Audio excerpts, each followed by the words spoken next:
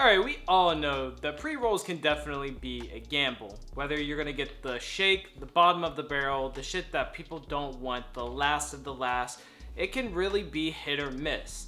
But once you start adding keef to it, you have my attention. Once you start adding diamonds to it, you have my attention. Once you start adding live resin diamonds, you pretty much have me sold. And then you put 2 in a pack and give some cool packaging, and well, you have Looper's Thca live resin pre-rolls with some diamonds coated on them. Right here we have a slurricane and a citrus. I actually did try both of these already. I already smoked the citrus one, but of course you guys know I saved one for the video. But if you guys see that name right there as well, Looper, if you guys do remember, I actually worked with them not too long ago, probably like 6 or so months ago, and they sent over some carts and some things like that. And yeah, now we're back working together, and they have some cool THCA because, like I say in almost every video now, that's kind of just what I've shifted my content to. THCA flower is literally just my favorite thing because I'm definitely just more of a smoker anyway. Like flower, I'm not really big into like dabs and pins and stuff because I just don't really trust a lot of hemp pins, and I don't live in a legal area. So getting something that's as cool as this, that comes in this tube, comes with 2. As you can see, the diamonds on top of there. But we're here to talk about smoking these, so let's actually get to that. And I do want to talk about some stuff that I have found that just makes it a little negative, that being that I fucked up, and you really got to make sure how you light this, because I don't know if you can see that on my pinky, but I did get a little bit of wax drop on me and it burned my finger. Cheers to that.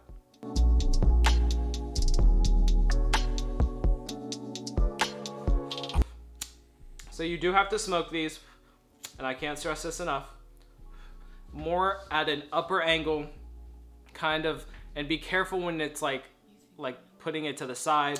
You're gonna want to rotate it a lot because it can get very droppy. If you smoke it to the side, it can literally fall off the side and burn you.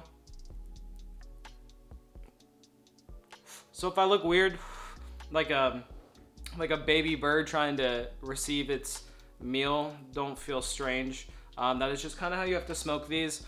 I think this is really cool, but my first negative one, I think it should just really more be inside, because like I said, I literally burnt myself on this shit, and that shit hurt. But that is also lack of not knowing how to really smoke it, honestly.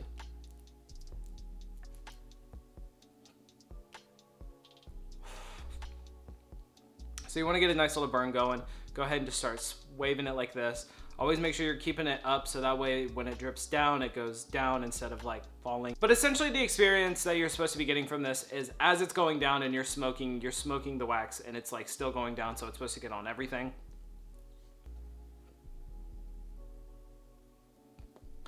I don't necessarily know how accurate that is, but joints like this require a lot of attention. So definitely make sure you know you're paying attention. But these aren't your run-of-the-mill pre-rolls, you know what I mean? This is good flower.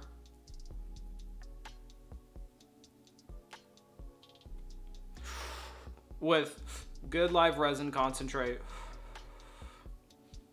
It is the slurricane. The citrus one was pretty good. It did have a nice citrusy taste to it. I don't know why I can't really get that going. And then bam, you see that already running. It's already running down, as you can tell. If you're not careful, it will burn your motherfucking skin, bro. So you definitely, it definitely scarred me, I'm not gonna lie. It not only probably is gonna scar me, but it also just scared the fuck out of me. Because I was just literally sitting there, not paying attention like an idiot. And bam, that shit just fucking plopped right onto my pinky. I was like, ah.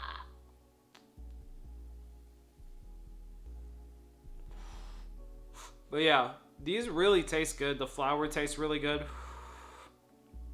I look like I'm over here saging my room. It's gonna look like the fucking, that 70s show, circle rotation of how much it's fucking smoking. But yeah, you definitely want to be careful not turning it to its side too much, other than when you're gonna ash it, so that way it doesn't fall over. Getting a pre-roll like this is an experience, you know what I mean? Because One, not a lot of people would know exactly how to put on the keef and stuff, or the would get it a little bit wax melted around the paper, then put keef on, things like that. Some people don't want to go through that, which I completely get. One of the best ways I could tell you guys on how to do something like this is to get the wax on it and just kind of like heat it up, not the whole joint, but like on the joint a little bit, or maybe put it on something that you can heat up and just like kind of spread it on. Essentially, it takes a lot of work and a lot of patience. But it's indeed one of my favorite ways to smoke. Because I don't like to dab a lot, I like to put more of this stuff on my papers and inside my joints. I think they should have done more of like inside the joint, but that's obviously up to them. Also, they sent over some gummies as well that we're gonna be trying that are a ridiculous amount, bro. I think it's like 500 milligrams per gummy. Yeah, so that's a ridiculous amount. Got a lot of fun content coming up, bro. Still have my biggest smoke sesh about to come out. But I mean, I've been pretty sick the last couple like week and a half, so I didn't want to like do that video yet until I felt better, you know what I mean? And one thing I've kind of learned with this too is like sometimes if you like flip it back up and like, now look, I wouldn't do it with this one because it's been going down so much, but sometimes you can let some of the thing run back into the heat, because yeah, I mean, like I said, this thing is not easy. Like, this isn't, oh, you just take it out the motherfucking bottle thing and start smoking and it's gonna be great, like, and perfect. If you want a quality, cool smoke sesh, you're gonna have to put some work in it, man. But yeah, so theoretically, this is supposed to all, like, heat up towards, you know, throughout the whole joint. You're supposed to be smoking it as it goes down. It's pretty cool. I think it would be better if it was just inside. You got people like me that are dumb and like literally burnt my own fucking finger by just putting it to the side a little bit, but man, I'm really baked. I don't know if you guys can tell yet.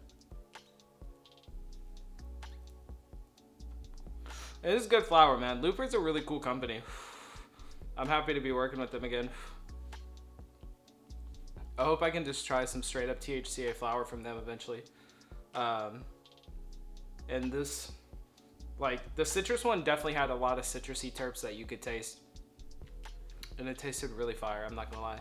This right here is definitely, man, it's like, it was so much work. Now I forgot how, like, I forgot to realize that I'm even high. If you know what I mean. Like, now I'm super fucking baked. I've been worrying about this and not burning myself. So in terms of pre-rolls, I definitely think that this is like a cool way to go. It's way better in terms of like flour. You get concentrate on it, you get two. Yeah, that's all you really need. Good flour, good concentrate, good packaging, and more than one. It really does live up to the hype if you ask me. Just be careful when dealing with the hot wax. Always make sure you got this bitch upright and you're like circling it, because if not, it's gonna fall, burn you, burn your carpet, burn something, and that's not fucking cool, bro. But yeah, gonna go ahead and end this. I'm gonna smoke the rest of this off camera.